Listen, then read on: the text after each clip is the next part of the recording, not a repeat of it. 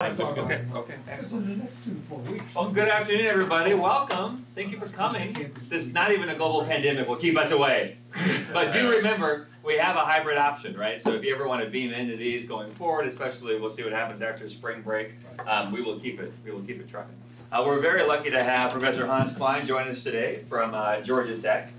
Professor Klein is doing a lot of interesting work in internet governance, but also, as we see here, on information governance, right? And as I learned at dinner last night, you have a whole background in this area, which I didn't fully appreciate it, serving on the boards of lots of different, community foundations, doing radio, television stuff all across the country, and I think maybe that was the germination of some of these ideas. Today, Professor Klein is going to be talking to us about information-based governance and cross-border information flows, and I think it's going to be a lively discussion, which I'm really excited about. So thank you for being here, Professor Klein, and the floor is yours. Great. Thank you so much, Scott. Thank you, all of you, for coming here today.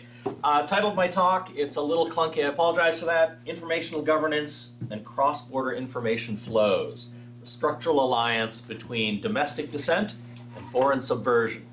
So I'll give a disclaimer to start with here, and that is, this is early stage research, and what I gave, what was distributed here was I'd call it an extended abstract. It's not a full paper. The topic material here is a little bit hot button issues in some ways. I get interesting feedback from people I talk to. Sometimes I'm asked, am I a Russian agent? Am I a useful idiot? Because I sometimes say good things about RT, and we'll hear a little bit about that, the Russian television network.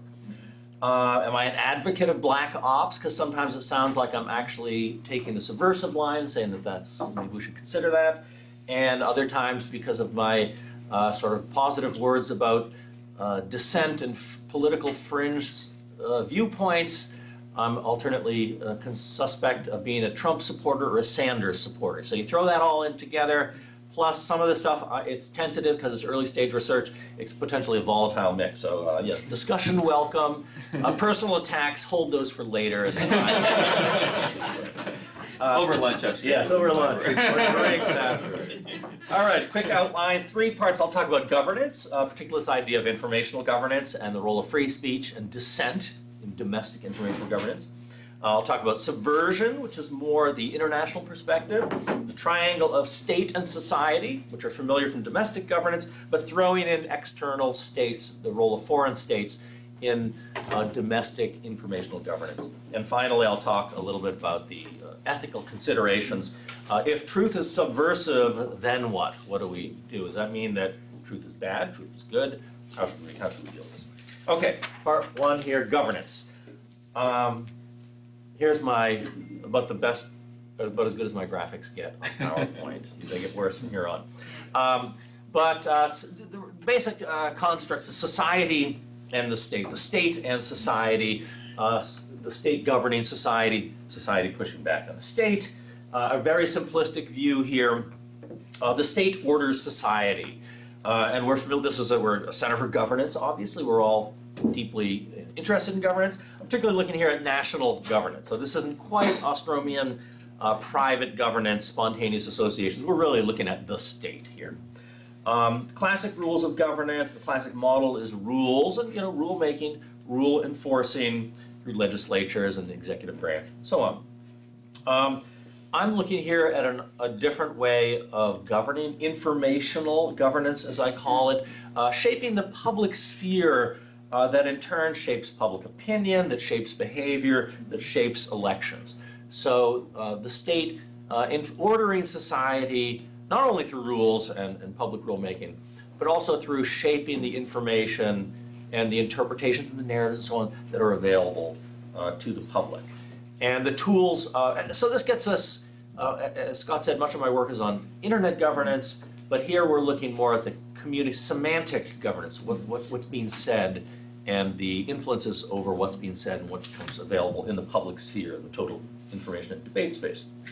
The tools for shaping information governance, governmental spokespeople in the most direct sense, but news coverage and influencing of news coverage, the education we receive all the way from elementary school, the narratives that bind us all as Americans, if one can still use those terms these days, maybe that's become controversial. But the national myths and narratives that hold societies together, popular culture, influencing popular culture, the relationship between the state and the movie industry, which has been widely documented and shapes, again, narratives of good and bad and perceptions and so on. And I'm looking at this, probably the simplest place to look at information-based governments and the relationship between state and society. It's more obvious, I think, in foreign policy. It's, I think, the richest area for study, in part because informational governance is most interesting when you have state autonomy or elite governance in which decisions are more made with less public input, and then the informational governance is more to bring the public along with elite decision making. And in foreign policy, sometimes that is decried and sometimes that is celebrated. Some would say that foreign policy is appropriately autonomous or semi-autonomous from domestic democratic publics. It's best left to the foreign policy experts and so on. So that's an area where I think you do find more the need or the evidence of top-down influencing of debates and news coverage and narrative and so on. So that's, I think, an interesting place to look at it. Techniques, and I mentioned these in the extended abstract, techniques of informational governance. Part of it is amplification. What facts, what information gets out to the public and is well known to the public? What facts get out there a lot? So we hear, here's an example, we hear a lot about hacking. The United States suffers a lot of information, cybersecurity risks, particularly from China. It's in the news a lot. Anybody knows that? If anybody here is unaware of Chinese hacking, please raise your hand. I'm going to give a hypothetical of filtering. You guys have been reading the news about the U.S. penetration of Chinese networks, right? You heard it? It's the front page of the New York Times? Well, no, I guess, no, I wasn't there. There was all the China story. Actually, recently there was a story where the Chinese complained, hey, we get hacked too. And I assume that our side is doing its side as part of national security. I hope they're doing it. But it's interesting that you can look at the contrasts in what facts get the facts of some countries hacking you hear a lot of. The facts of other countries hacking you don't hear much of. And that, let me just put that out there as a hypothetical possible that we're seeing the influence of amplification and filtering that sways public opinion. We're under attack. We're a victim in this situation. But from the informational governance perspective, it's a way perhaps of getting the American public to support our efforts in international relations, to back up our side and to be concerned about the other side. Amplifying, filtering, untruths. I'll use the word untruths. Sometimes untruths play a role in influencing public opinion, getting people to go. Some of the most colorful examples come from preparations in this case, the U.S. examples of preparing for a war or for armed conflict. There was a very famous case that we all know, the weapons of mass destruction, which was highly amplified and really repeated and helped build public sentiment in favor of the U.S. Invasion of Iraq. But I don't know if I assume many of you heard about the babies and incubators in Gulf War I. How many of you are familiar with the Saddam Hussein throwing babies, taking them out of incubators and putting them in? Not so? Oh, that's interesting. Now, how many of you know that was a construct of a public relations firm? It's for me, because I remember the babies in incubators. President Bush gave a speech about it. The public outrage was incredible. You just think of babies, these vulnerable small human beings, being torn out of incubators. They needed medical assistance, thrown on the floor by the invading Iraqi army in Kuwait, is where this occurred, and the need for us to stop that. So there's enormous public mobilization. There was a vote that U.S. authorized the invasion of Kuwait. And then it turned out later, it isn't very widely known, that was in fact what I'll call an untruth, but a very influential one in mobilizing public debate. Amplifying, filtering, untruths, even narratives sometimes, right? It's not necessarily, how do we think about things? The world is a complex place. What are the narratives that we tell about the world around us? One of them is we hear a lot about democracy promotion, democracy assistance, the good work we're doing, whether it's in Afghanistan or Iraq, or assisting, doing the best we can in Libya, or assisting in Syria, or in Ukraine. We played a big role in trying to help Ukraine with supporting democracy and doing democracy promotion. But that's a narrative, again, that portrays international relations in a certain light that certainly is open to challenge. I know I found one of the most effective narratives to democracy promotion, I started here in Washington, D.C., is democracy in a box. Is sort of what the U.S. foreign policy is being accused of, that there's a naive belief that you can roll into a foreign country, you open your democracy box, you say, hey, everybody, here's a copy of the Constitution, okay, you're all citizens now, I guess there won't be any more civil strife, and everybody's going to have their rights. And that's a corrosive kind of counter-narrative, and in some ways illustrates the use of narrative as it occurs in what I'm calling informational governance. So informational governance, this top-down use of informational means to influence and somewhat to govern public opinion through information, knowledge, and so on. Now we have the pushback against that. Remember, I started with the state society. You have challenges to the state originating in society. So society challenges the state. We have independent press. We have civil society, public intellectuals, radicals, if you will, because often radicals in the true sense that they question what they're told. Radicals sometimes in the popular sense that they seems like, wow, they're saying things, they're asking questions that are almost improper a little bit. But we do find the societal pushback against informational governance,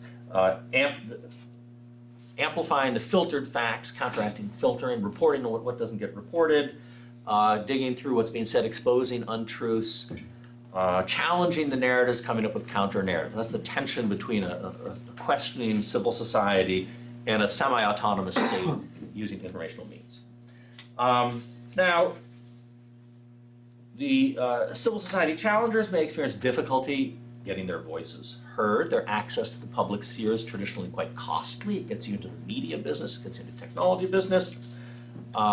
Particularly historically, our news media industry, the industry structure is a small number of large corporations. That has started to change over time. New technology, as we've all experienced in our lives in the last 10, 20 years, social media and so on, has changed. So already in the domestic sphere, in domestic governance, we're seeing changes as the capacity of top-down informational governance is being eroded by new technology and new social media, which is empowering a lot of diverse voices, many more diverse voices than we've seen in the past. I don't know how many of you read blogs, news aggregators.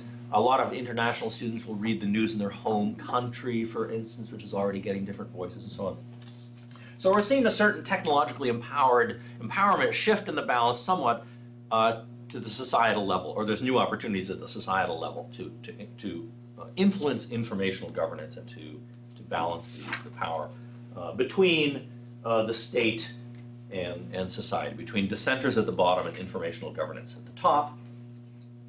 And so largely that's a kind of good narrative. Oh, that's wonderful. There's more voices being heard. There's more issues being raised.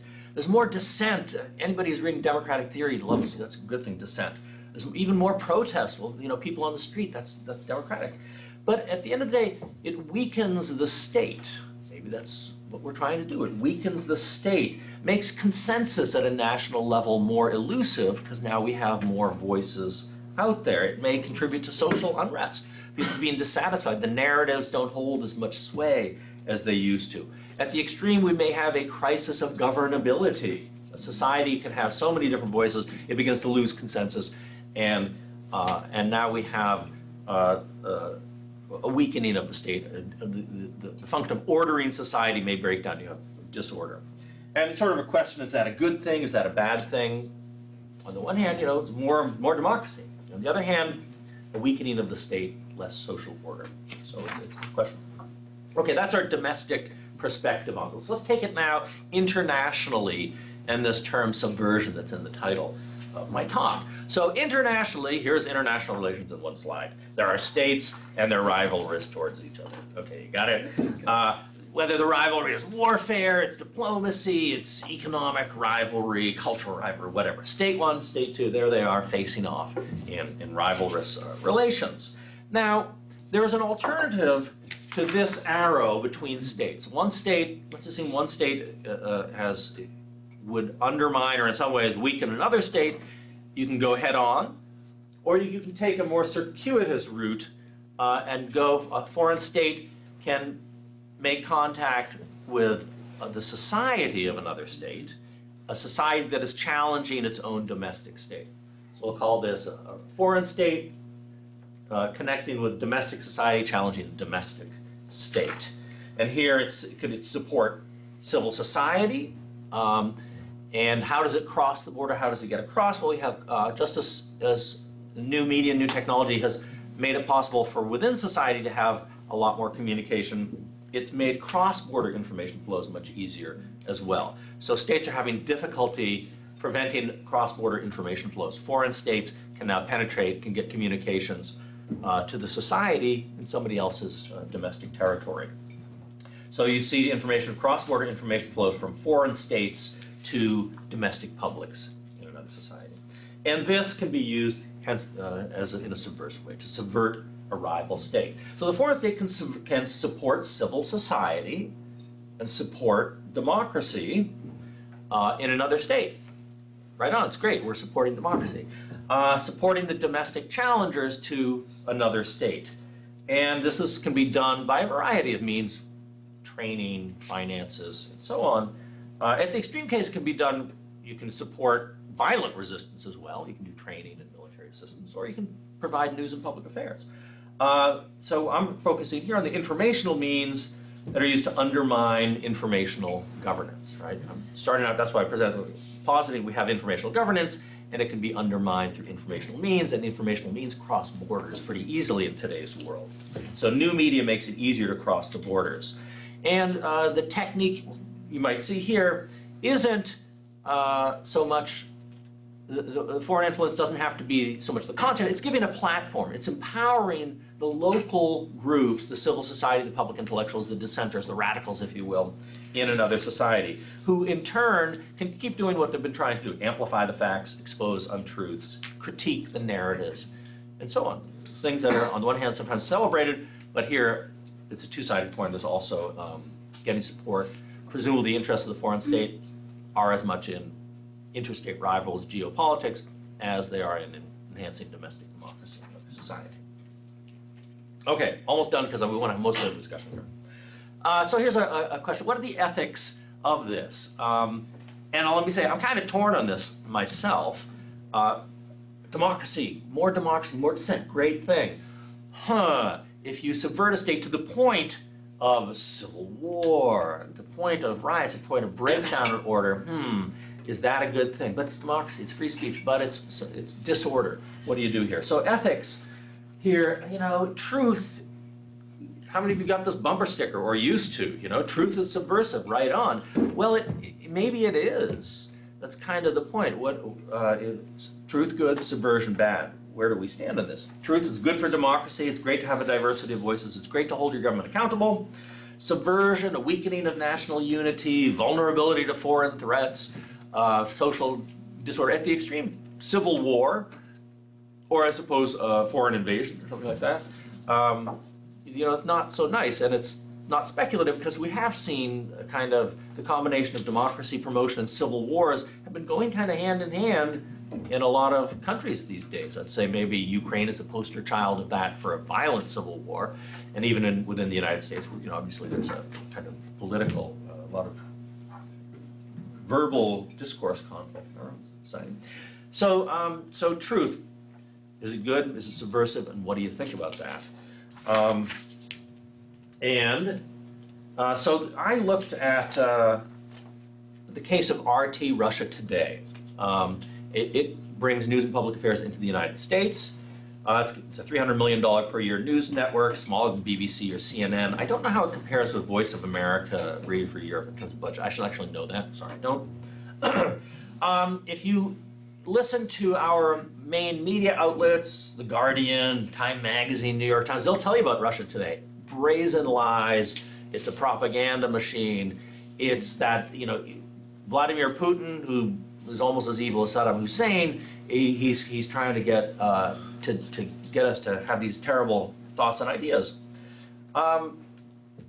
a little aside to what Scott was saying, I have a background in public access television, which was an early, very local experiment in creating alternative media to allow more free speech and implicitly more dissent and more radical views into the public sphere.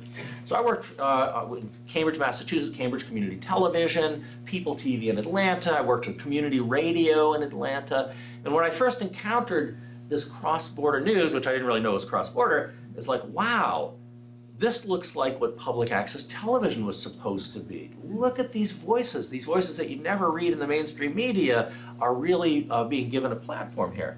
So I got very interested in RT, and then I learned more about it. It's like, wow, this is a foreign-supported platform for domestic dissent. How fascinating is that?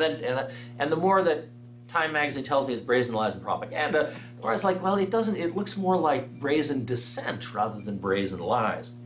So we performed a content analysis of RT, and when we looked at their flagship, we used a method that we use in other analysis of U.S. news media.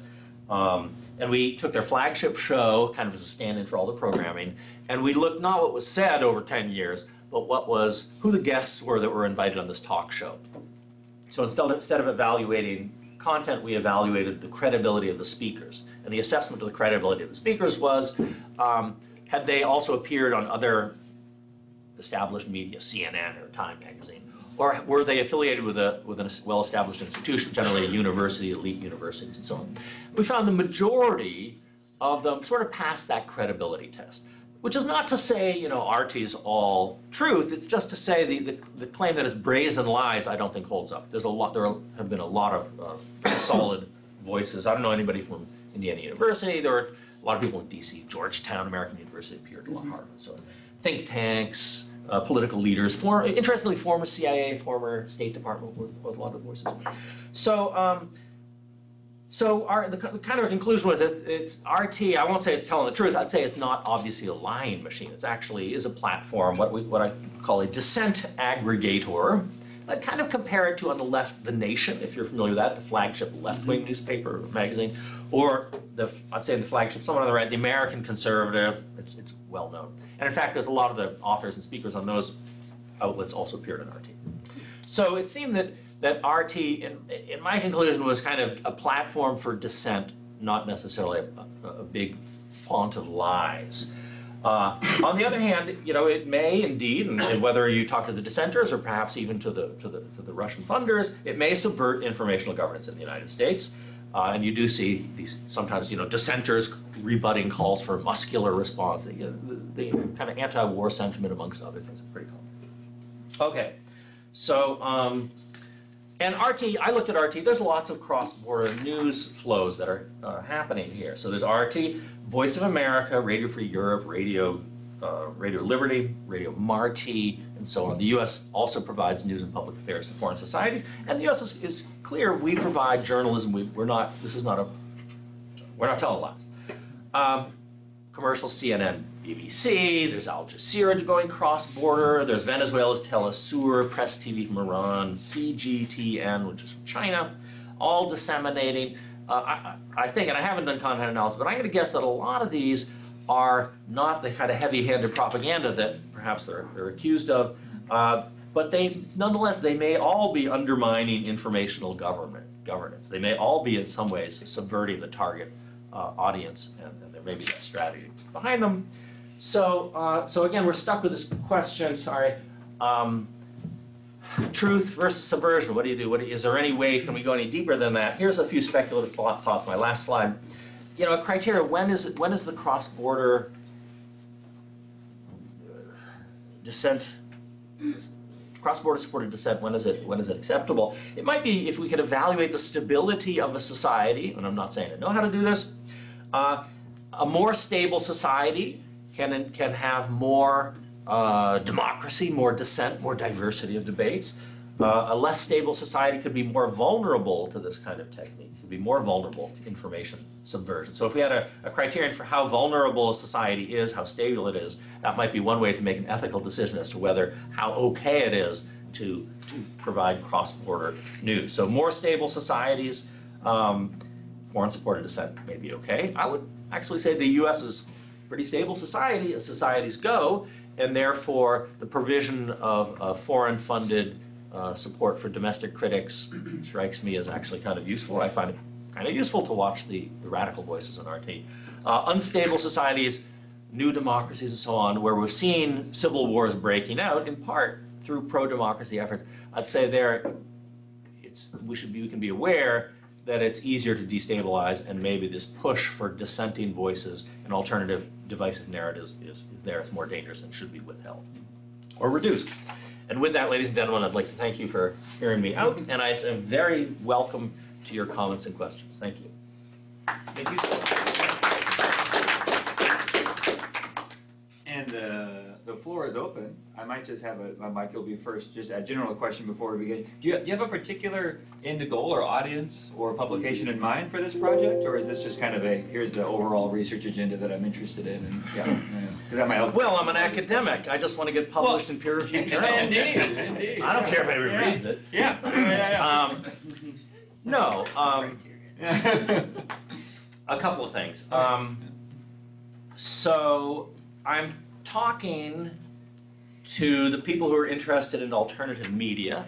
Mm-hmm. So I've I'm also talking to the people who are interested in support for overseas resistance movements. It's difficult to stay, where do I stand in this? Well, when I talk to, the guys who are interested in overseas democracy promotion, one of the audiences I've talked to has been the human rights community. And I said, listen, it's great to do human rights, it's great to do democracy promotion, but you have to, you really have to think, if you're getting that overseas assistance, you have to try to clarify where do the interests of domestic reformers align with foreign helpers, and where do they diverge? And how can you recognize, should you just never take foreign assistance? Or are there criteria out there where you can say, yes, it's okay here, but not there, or where do the interests diverge? For instance, here's an important one. It can be in the interests of a foreign state that you, civil society guy, kind of get slaughtered, which isn't very attractive if you're the civil society guy. So beware people who are like, yeah, attaboy, go get him, you go tell him, more protests, push it to the limit. Because sometimes political, even if justified, there's a pragmatic dimension to political reform, and you want to be pragmatically effective and not perhaps get too carried away ideologically. Whereas there may be times, if you can induce a foreign state to actually inflict violence on its own population, and then it's in every newspaper on the planet, from an interstate geopolitical, that could be a win, a geopolitical win, even if domestically it's an unfortunate development. So there's some practical to pick up on, practical concerns here. Absolutely, yeah. Okay, Mike, would you like to? Yep. It's interesting you mentioned audience right at first, because when I read this, which I found fascinating, look forward to seeing the longer version of your abstract or something, but was towards a policy audience. Mm-hmm. And the way you presented it here was a little more friendly, I think, to the general policy audience. And let me sort of give you a sense of where I was initially started from and where you sort of changed it. Mm-hmm. The use of information, public dissemination of information, has long been one of the traditional tools, policy tools, in the policy instrument literature. Okay. You basically talked about this in the presentation, but not so much in the paper. It's right up there with taxes, subsidies, regulation, making laws. I mean, you get the list of Salomon's and other people's on the policy instruments. It's right up there. And it's seen as a legitimate public information kind of stuff. But in your presentation here today, you framed it in terms of it's not so much just a policy tool, but it's an effort to shape the process of information exchange or communication within a country, okay? Which makes it sound like it's a little more like regulation of markets or something like that, which is kind of a recognized as controversial part of our system, but it is part of our system. So we do regulate markets to try to protect them in some way. So it sounds like what you're talking about might be framed in terms of what level, what types of regulations should the national government have to try to shape the domestic policy discussion. Mm-hmm. I mean, that might be a way for you to frame that another way. Now, I've got a couple suggestions for that. Yeah. In your presentation, well, one of the things, I've taught a lot of courses in democracy and national security, so that's why I knew your example about the Gulf Wars. I think it's important to point out that in that case, we were fooled by our ally, by the Kuwaitis. There was somebody related to the Kuwaiti ambassador who basically lied in Congress in saying that they were pulling these babies out of the incubators. And it was a lie to get us whipped up and stuff like that. So it's not just our enemies that sort of, influence what we're doing. But another area that I've taught that I've never thought kind of really connected, but I see a connection through your work, is what I call religion policy in the United States. Now, it's not really a phrase that's used very much because supposedly we don't have religion policy, but we have lots of religious policies. Public education tied to in various ways, medical care, all kinds of things. And there's been more research recently on trying to understand the religious policies in different countries. There's a lot of countries in the world are more explicit about it than we are in terms of they're starting to see it to be a legitimate aspect of public policy to shape the religious marketplace domestically. So there are a lot of countries, India is very strong about this, and Indonesia and a lot of the Islamic countries, to basically restrict the level of proselytization efforts by foreign-based religions to come in and win converts to their religions, which are seen as a threat to the domestic religion. To me, that sounds an awful lot like where you're going in terms of subversion. That can be seen and has been argued as subverting the local religious market, the local culture, in the same way that you're talking about subverting the information sort of process. So that's an example that makes people, I think, be a little more queasy about the idea of interfering domestically. Whereas you talk about regulating markets, it seems a little more normal kinds of stuff. And so it gives you a way to sort of have these two policy areas to sort of compare what you're talking about. One last thing I'll say, because I don't want to dominate too much here. You didn't talk about the standard concept of the competitive market in ideas and that being a critical aspect of democracy. Because that's what you would be doing. You'd be regulating the market of ideas. But I think that helps justify it because you've got, particularly in the Russian case, folks who are really good at this kind of stuff. I mean, the U.S. has been pretty good at it too. We've done a lot of disinformation over the years, CIA, and literal disinformation, lying to interfere in elections, including some democracy.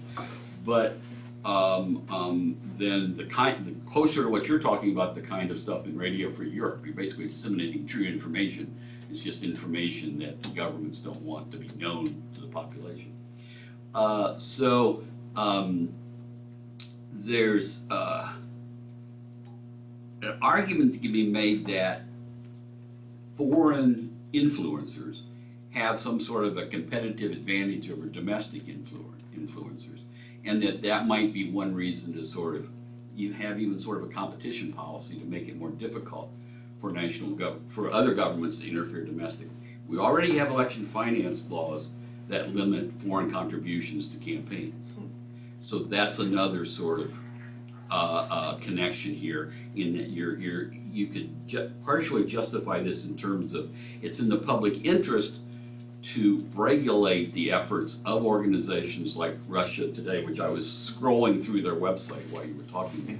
And it's kind of interesting. I remember looking at Al Jazeera similarly years ago. It's kind of interesting. But I'm just trying to sort of give you a sense of some other policy areas that you could sort of bounce ideas off of and say it's like this, but it's not. And it's like this, but it's not. And just sort of clarify the policy dilemmas, which are very real here, but they're actually more deeply political than they are just kind of technical kinds of issues. So, Great, thank you very much for those sure. comments. I guess there's not a question there, but. Yeah, I think, let me touch on just at least one of those. If we make a distinction between, you mentioned policy instruments, right? So governance consists of a public, transparent, legitimate process for setting rules and ordering society. And then there are the instruments by which those norms are implemented, which is essentially social control. We often don't like to use the term, but they're social control mechanisms. I think the informational governance, as I've portrayed it here, is maybe it divides between the use of information as a policy tool and this darker informational governance, is that the informational governance I'm talking about probably is not legitimate or is seen as less legitimate. So there's at least one sentence in my abstract that addresses your point. It's like, well, there's a lot of, somebody giving a speech is pretty wide open. They say, here's what we're going to do in the government, as opposed to the amount of news that's released to the media about what the China hacking versus not releasing American hacking. Presumably that's happening too, but from the outside it might be, hey, is that legitimate that we're not getting the full information, right? So it's that darker side of the informational governance, or that dark side, which I'm calling informational governance here, that's vulnerable to truth-telling as a subversive activity, right? Essentially, when you use when you govern by illegitimate means, you're potentially allowing your rivals to be the white hats and to expose you. That's somewhat the dynamic, right? And so informational governance, particularly when it's information-based and it's easier to expose because now we have cross-border information flows with the new technology, that this becomes a more powerful arena of competition. As you go into somebody's backyard and you embarrass their government. And that's what's really, I think, is happening. And we see it around, the Sochi Olympic scandal, right? So the Russians like, wow, these slime balls are cheating in sports. That exposure, right? The DNC hack presumably was done by Russia. It revealed, there was real malfeasance within the Democratic Party. So this cross-border exposure is I think, a growth area in international relations. Okay, cool. Gustavo, I think was next. So, yeah, we'll get you guys too. So, well, I think it's a fascinating topic. My first question is, are you talking about, so what are these foreign players? State actors or non-state actors? Because I think the things could be very different, no? Second, I think it would be very interesting to, before going to the ethic or normative part, having a theory of influence. So essentially, when some foreign actor has an incentive to invest resources to change the information available for society in a different state. And I think what you get there as a positive theory versus a normative theory could be very different. For example, those cases that are very unstable they're also the cases in which you have higher capacity to change things. So maybe you have more incentive to influence in those cases rather than in cases that are pretty stable, no? But maybe the cases that are pretty stable, like, maybe the US, are more valuable because they have more leverage at the international level. So there is a trade-off there on the actors that are trying to influence. My final point is, I would also think that it's important to see the connection between domestic interest and foreign intervention. No? It's like, in some of these cases, there were decisions taken that affected domestic players. It's like, if you have more information, let's say, on the Iraq war, then maybe you change the support for the Iraq war, and that has important domestic consequences for taxes, military, blah, blah. No? So it's like, there is a connection there that I think is worth exploring between the domestic players, the domestic citizens, and what kind of information you are receiving and what kind of information the foreigners are getting. And one thing I believe it's important is that if you allow your government to do some things on foreigners, well, maybe once they have the technology and no check and balances on that, what restricts them to start doing it with your own domestic citizens? No? So that's kind of the long-term problem with, I think, human rights on domestic players versus foreigners. No, it's like where do you put the where do you put the line? No? So I am dealing with state actors, and I think State my logic has to be state actors. Well, maybe it doesn't. So I haven't thought, I've assumed it has to be state actors, because my fundamental exterior dynamic is in the international arena, in international society, state-to-state relations. I haven't really thought about what about a foreign, we did have the case, you could discredit a foreign corporation. Sony was discredited. They hacked the emails, they doxed Sony, and revealed all this racist emails going on, which is very damaging to a corporation. So this is kind of interesting. Maybe this is another growth area in business competition, is to do exactly the same thing, exactly. right? Hack and expose, embarrass, discredit the governing regime of a private corporation, and possibly using a human rights agenda. In fact, that might be a rich area. If you look at some of the recent, the Harvey Weinstein case, if you go back to the origins of Harvey Weinstein, it was a battle for control of his corporation. And I think that this, I'm going deep in some trivia here, but I believe it started with, the original exposure of Harvey Weinstein might have been as part of a struggle over control of the corporation. For further research. I don't want to go on record here on it. There's no record You of are. this at all. Just between us. It's unstable states. Unstable state. Hey, the great thing about unstable states is they're much easier to intervene than stable states. So, right. So that's the pause. If you're purely in a geopolitical framework, you'll get more bang for your buck when you can really topple somebody.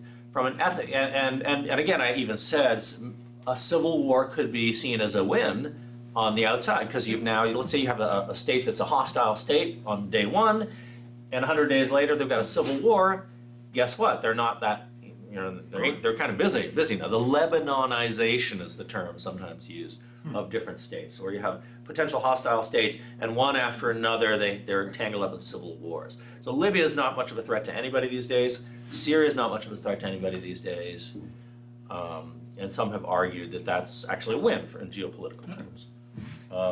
Now the benefit, you go for the big ones, even the stable ones, the benefit's potentially higher. That's certainly here in the United States.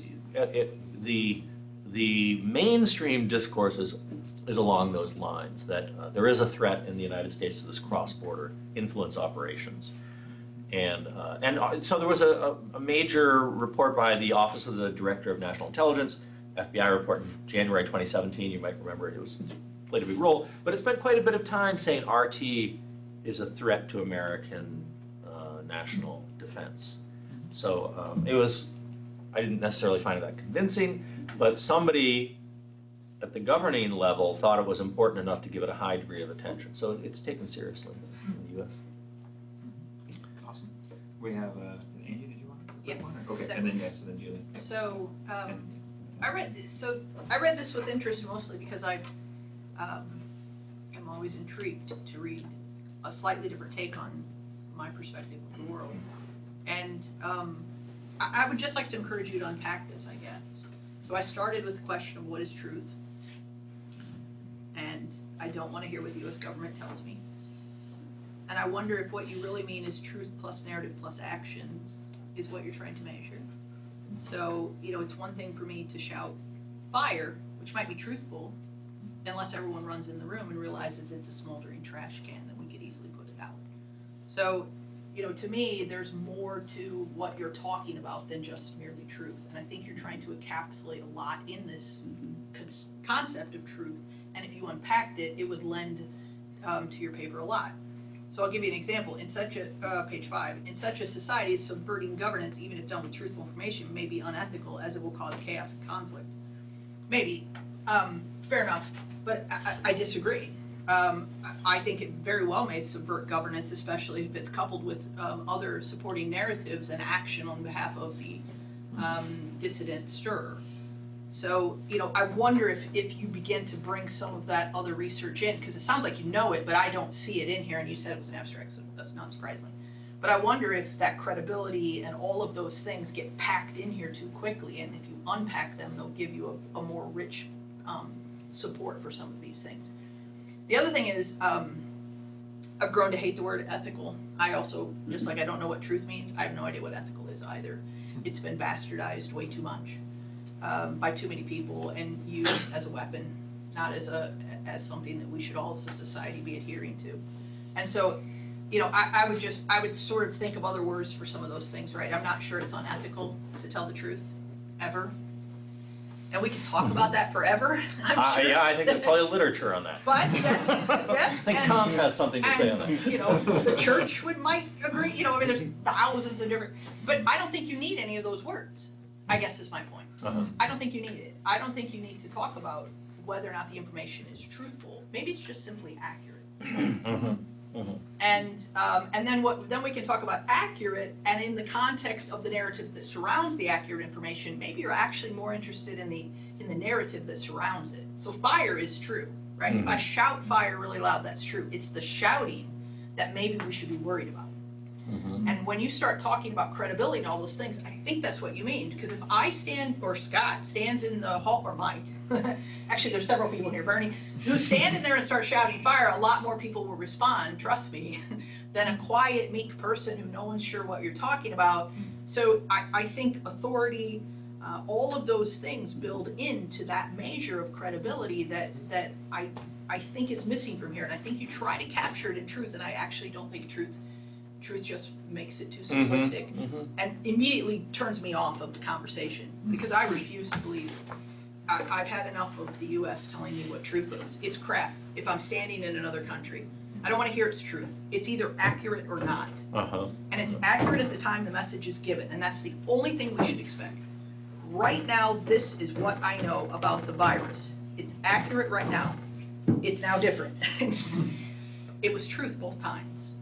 Right? So I think that's what you mean, and I think if you can pull some of those words out, I get it. So we use robots and all kinds of funny, we get published as well by using all, those are the buzzwords. Ethics is in every my title, I don't talk about ethics.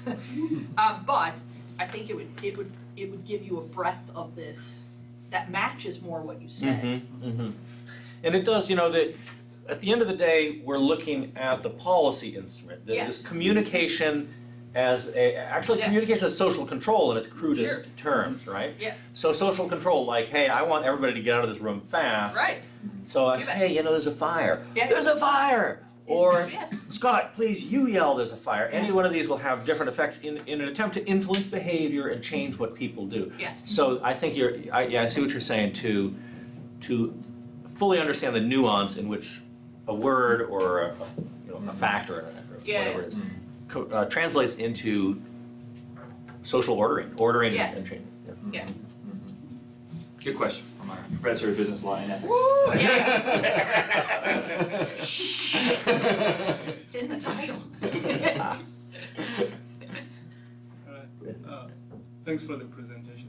So this is what I heard you say. You presented foreign policy as the context of your speech, and you identify the states as the main actors, but your states are not actually black boxes. Your states are influenced by intrastate, actors. So they are not really. So you're looking at the relationship between, intrastate actors. You emphasized ideas a little bit, these ideas. But you're looking at the relationship between, foreign policy and ideas. Now, when I heard that, if I'm right, there's a branch of, international relations and foreign policy where it would have been good to see theoretical frameworks develop from. It's called ideational liberalism. So, because I think it's been around for quite a while, since the 1990s, and I'm sure there are theoretical frameworks that have been able to develop. So what I felt missing was some form of theoretical framework that can underlie argument. Mm-hmm. So would Francis Fukuyama be an example of ideational liberalism? Do you know? Because he sort of, that was in some ways Andrew Moralshik is like a, Okay, I don't know. They're Well, taking preferences seriously. It's okay.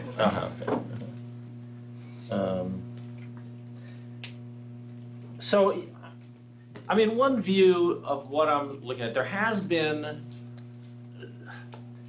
cross-border news and democracy promotion abroad aren't quite exactly the same thing, and I've kind of struggled with that, right? So I often kind of fudge one into the other, because there's in the case of RT, it's pretty much purely an informational conduit.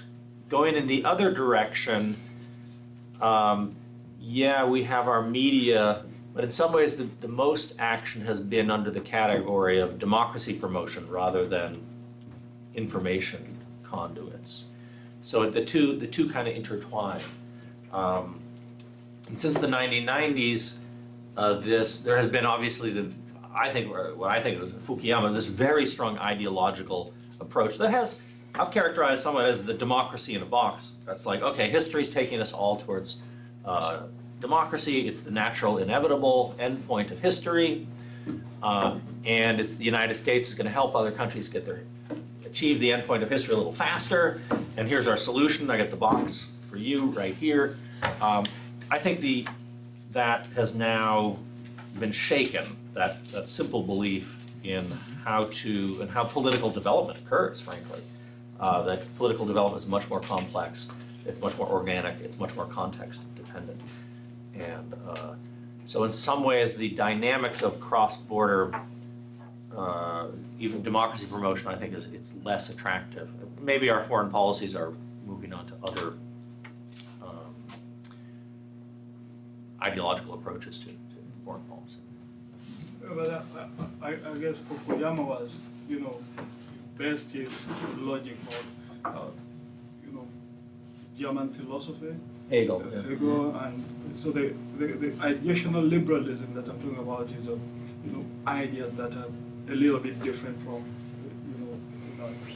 Fukuyama. Mm-hmm. So Andrew Moralshik would be like.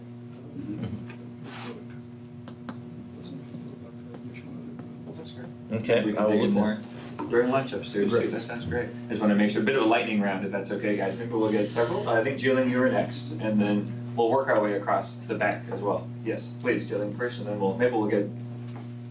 Let's go ahead and get all four, okay? Maybe we can make some notes. Okay. Yeah. And then you can respond if you would like. Come to. on, bring them on. Yeah, or five. Sorry. Yeah, please. Yeah. Thank you. Thank you for a really good presentation. I admire your courage for choosing such a topic. Thank you. I'm grateful for that comment. So you know, I'm Chinese. That declares all my ideological bias. You're one of those hackers I've been reading about in history. I thank Angie for raising the question, which is my first question also, about the definition of truth. And from a journalist perspective, there are several things that could be clarified between truth, facts, and the term that your president invented, alternative facts, and non-lies. And I think all these concepts could benefit from a better definition, distinction from each other. And then the second question I have is, I wonder if compared to domestic information networks, if the truth or facts conveyed by these foreign information networks are more subversive than the domestic ones, and how maybe how we could maybe try to reduce our personal ideological biases as researchers, in your case, you and your team, in making this case between the RT online today and the impact it has on, for example, US public opinions. And I wonder if it's a matter of distinguishing, maybe not so much between facts and non effects, but rather which kind of information serves which political preferences. Mm-hmm. Yeah. That's fair. Good points. And we'll work our way around, so Yep. please. Yep. So you mentioned about you mentioned about I'm sorry. You mentioned Fukuyama, I think, doctrine, ideology about, about his famous book about the end of the history, right? Yeah. I think that is, but I think if we look back to the history, I think when we stick on the one ideology, I think sometimes it's really dangerous. Right? I think, for example, if we look at that, a lot of countries like the US promote for democracy, and through a lot of governments around the world. But what's going on? But I think in this case, I'm doing research about Vietnam War recently. I think it directly related to your works. I think that what incident happened, I think, for the Vietnam War between US and Vietnam.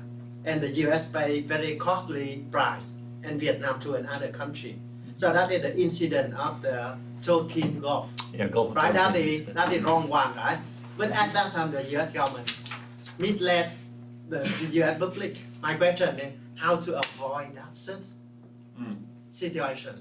Because when a lot of government around the world, they misled the public, and then they had done a lot of bad things around the world. So how to deal with that? Yeah. No, good point as well. And yes, please. Love Yes. to talk.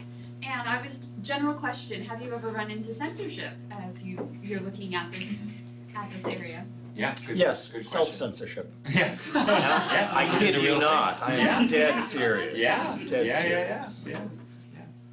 Welcome Yes, back. please. And then I wonder if the case of the big television stations is the good one, is the good example of the process that you are talking about. And I have two arguments against. One is, at least in the case of some of these television stations, their goal is partly not only to influence the view of the other country, but also to present a new picture, to alter the affected picture of its own region, abroad. Yes. So, and the question is whether they are also truthful in this case too. I don't think so, so that's they are so truthful in terms of like foreign policy and affecting the view of the foreign country, maybe because that's not the only goal of this information station. Maybe it's also to create the information about their own country and region. And the other argument is that I think providing false information and signing it with its own name, like in your own station, proved ineffective as a subversion strategy. And so it is much more effective to create the false content and make it spread in other ways, like without the possibility of identifying the source. So, I would even make the hypothesis that with time, the content of this large sources of information would converge, in the sense that they become more and more similar in what they present, because the subversion is done in other ways. It's not effective to make subversion like with presenting the false news about the outcome. So would you like to comment on that? Cool. Okay. Thank you so much. And Barry, are you okay? Well, maybe afterward. Yes. Okay, please. I'm going to be Sum that up, John. quick here.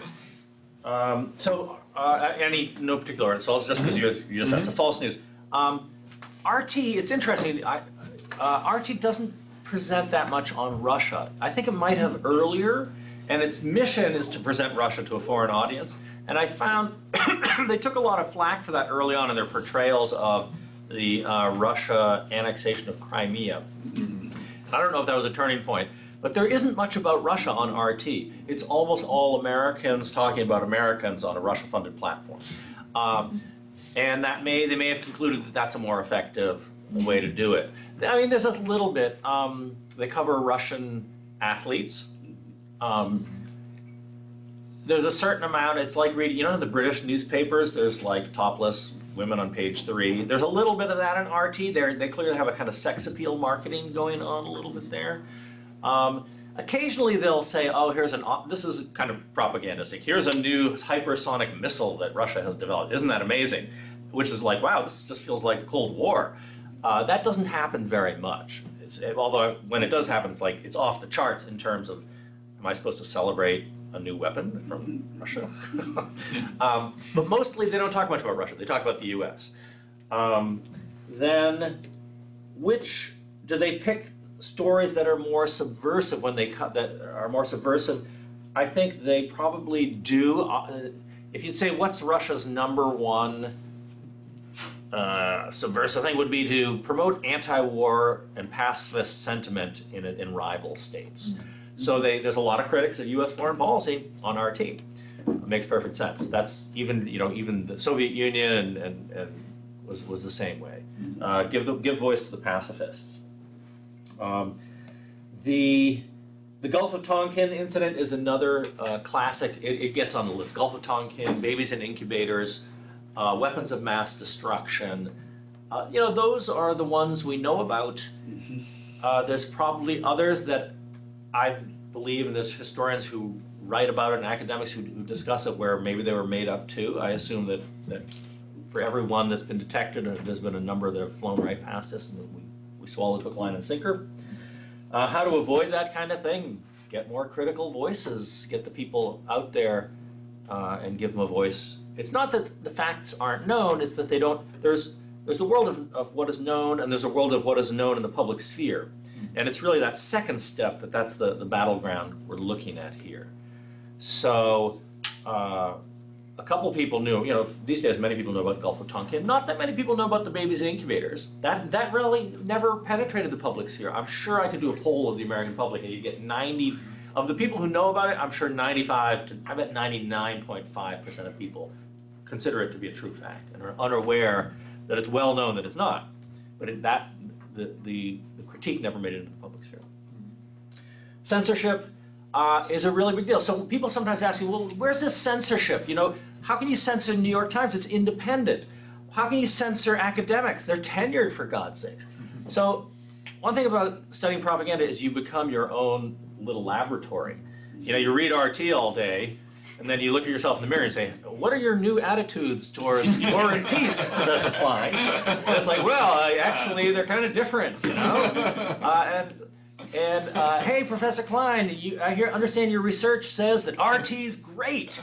Are you going to write an op-ed in the New York Times that this professor now says RT is good when RT was white hot 3 or 4 years ago? And I was like, some of this research has been sitting on my back burner for a long time because I was afraid to go public with it. Even colleagues, they frown and they're so you get a feedback. So in terms of the information space, even independent actors like myself are influenced by what you can say and what you can't say. And in the United States, we sometimes hear that about China. I've read in the New York Times that Chinese censorship, much of it is self-censorship. Oh, China is bad.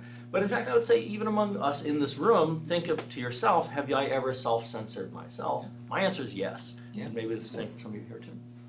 Okay, well, thank you. Have another round of applause for